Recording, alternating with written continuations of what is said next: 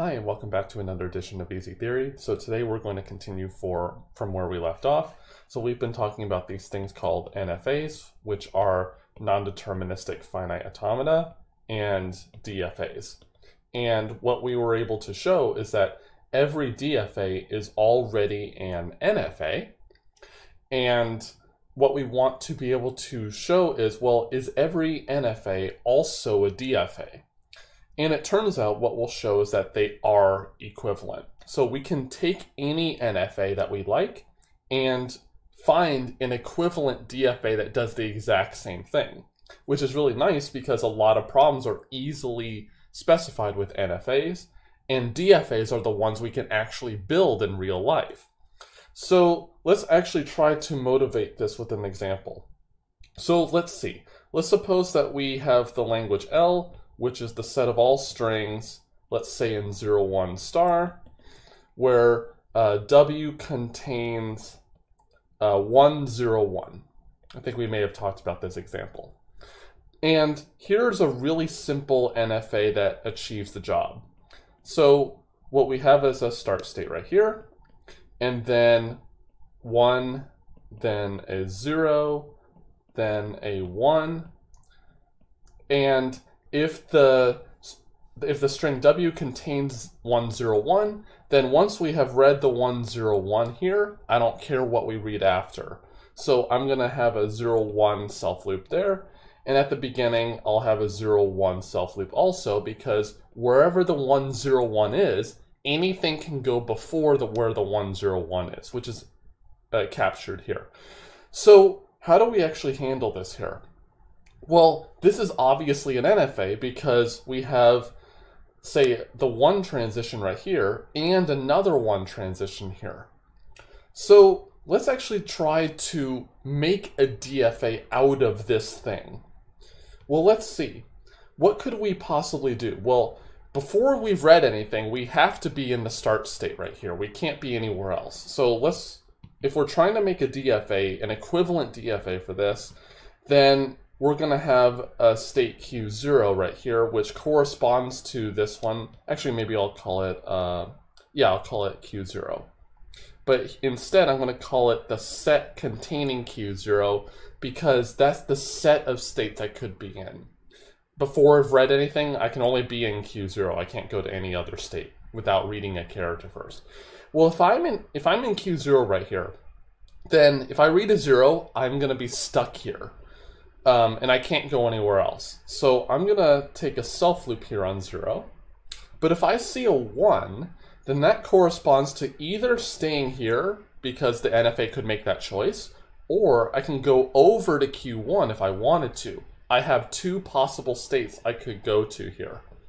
So I'm going to make a state which has all the possibilities that I could be in right now, which are Q0 and Q1, and I'm going to go there on input symbol 1. So this is capturing the set of states I could be in the NFA through a series of choices that could be made. Okay, well, what about on input 0 from this state right here? We're done this state because we have a 0 and a 1 transition, but what about a 0 and a 1 transition out of this state right here? Well, if we have a 0 transition, either we're in Q0 right now, or we're in Q1. Well, then what do we do? Well, Q0 says, well, you can be in Q0, and Q1 says, you can go over to Q2. So really the set of states I could be in is Q0, which involves the self loop on 0 here, or this 0 transition. So what we're really doing is we're looking at the choices of states we could be making and just look at what happens on each of those states. Where else could you go on 0 from those states? So I'm going to make a state right here on input 0 going to a state I'm going to call Q0, Q2, because those are the possible states I could be in. Well, what about from 1 on this state right here? Well, Q1, fortunately, doesn't go anywhere on input 1. So the only one that really matters is Q0's transition on 1. Well, we've already figured out where it goes on input 1, which is this state right here. So in fact, will be a self loop on 1. Okay, well, what about input 0 from this state? Well, it turns out that it'll come back to here because Q2 doesn't do anything. Q0 on 0 goes to itself, and we've already handled that over here. If we go on 1 here, well, Q0 can go to itself or to Q1 on input 1. So I'm going to make a set with those possibilities. And what does Q2 do? On 1, it goes to Q3. So I'm going to include that in my list of states. And that goes to it on 1. And let's try to finish this thing off. So on input 0, well, once we're in Q3, we're always going to stay in Q3. Because if we're here, then no matter what we do, we stay there. So on input 0, Q1 goes to Q2, Q0 goes to itself, Q3 goes to itself. So on input 0, we can go to Q0, Q2, Q3. So we can go to that state. On input 1, where can we go? Well, Q3 goes to itself, Q0 goes to itself and to Q1. So in fact, we stay here on 1. From this state right here, where do we go on input 0? Q0 goes to itself, Q2 goes nowhere, it has no transition on 0, and Q3 goes to itself. So we got to go to a state Q0, Q3, because those are the only two possibilities. And what about from 1 on this state?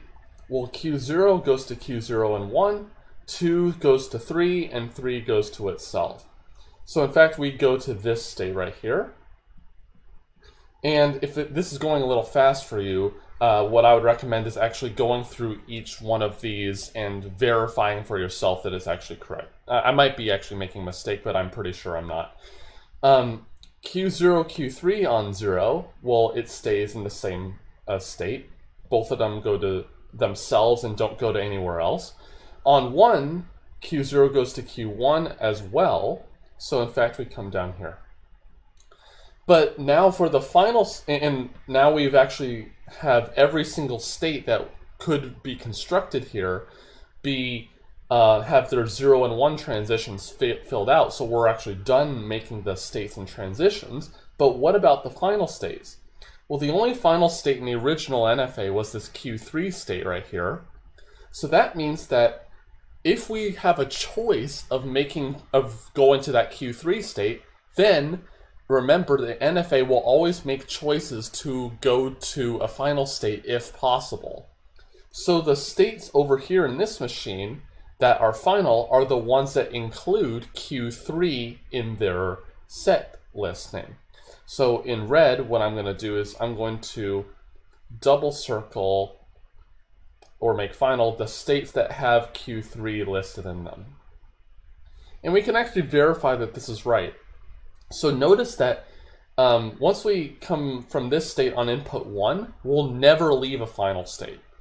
So it doesn't matter what happens after this one transition. So let's see. Well, if we have a 0 that we've seen so far, we're either in this state or in this state. But if we're in this state right here and we just saw a 0, that means we came from here, which means we saw a 1 before it. So that means that the things that we have seen once we get to this state are 1 and 0.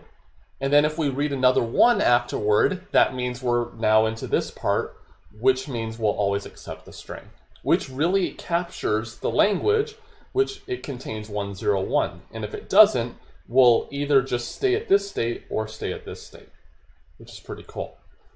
So how does this work in general? In general, we'll notice that we have sets of states right here, and we have 4 states right here in the NFA. In general, we could have all 2 to the 4, or 16, different possible subsets of states in here.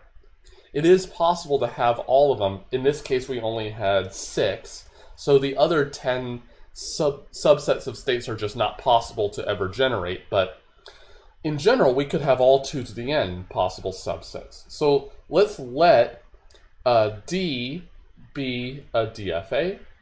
Sorry, not a DFA. Actually, I'll call it N to have it be an NFA. An NFA. Then we're going to construct an equivalent DFA as follows. Well, one thing that we should notice is that this NFA didn't have any epsilon transitions.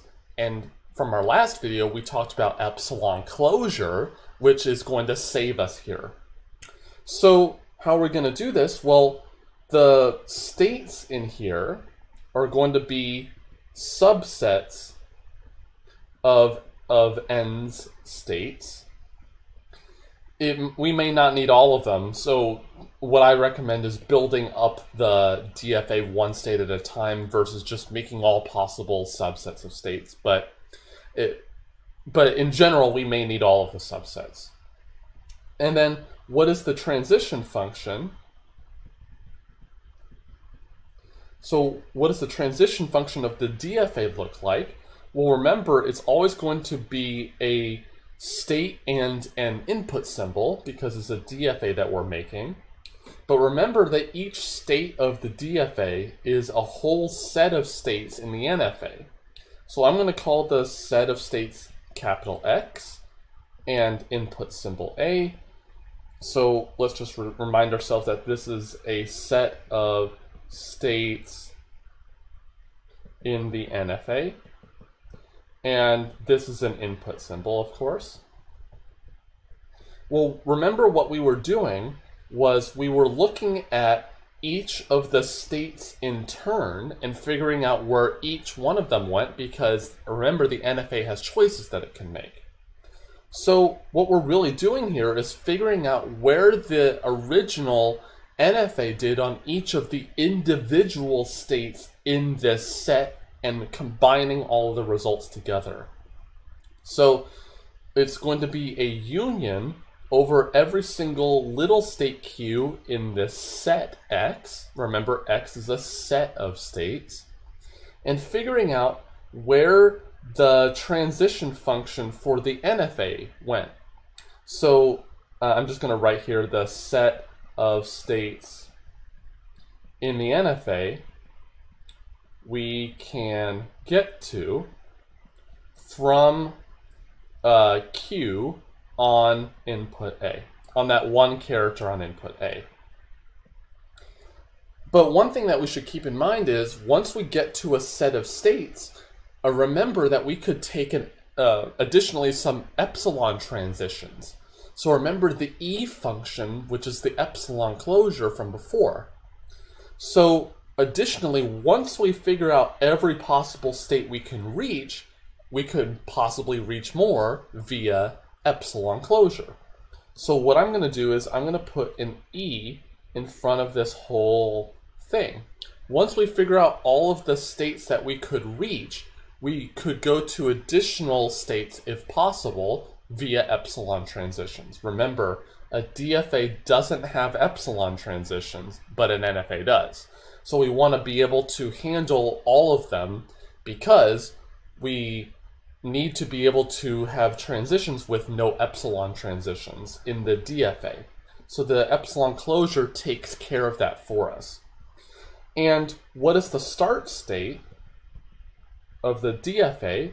It's going to be the epsilon closure of just the single start state, because remember, we got to figure out where we can go to in the NFA with just observing epsilon transitions only from the start state. And that's just what epsilon closure is. And also, what about the final states? Oops. So what are the final states? Well, those are just the subsets that have a final state in them from the original NFA. So subsets X, such that X has a final state of the NFA. I'm avoiding putting a complete formality here purely because the idea is what is more important here. And actually going through an example is actually the most important part right here. So the important thing to keep in mind is you always start with the start state by figuring out what's the epsilon closure of the start state right here. And we didn't need to do that here because there were no epsilon transitions in this NFA right here. But in general, you'll need to take care of that. And then once you want to find a particular subset on an input symbol A, then what you do is figure out where you can go on that symbol A, and then take the epsilon closure of what you have at that point. And then just keep repeating until you either run out of states or you enumerate all possible subsets of states. And if there are n states in the NFA, there will be at most 2 to the n states in the DFA. And this is why we call this thing the powerset construction. Why is it called powerset? Purely because the states of the DFA are all the subsets of the NFA states, i.e. the power set of them. Pretty cool.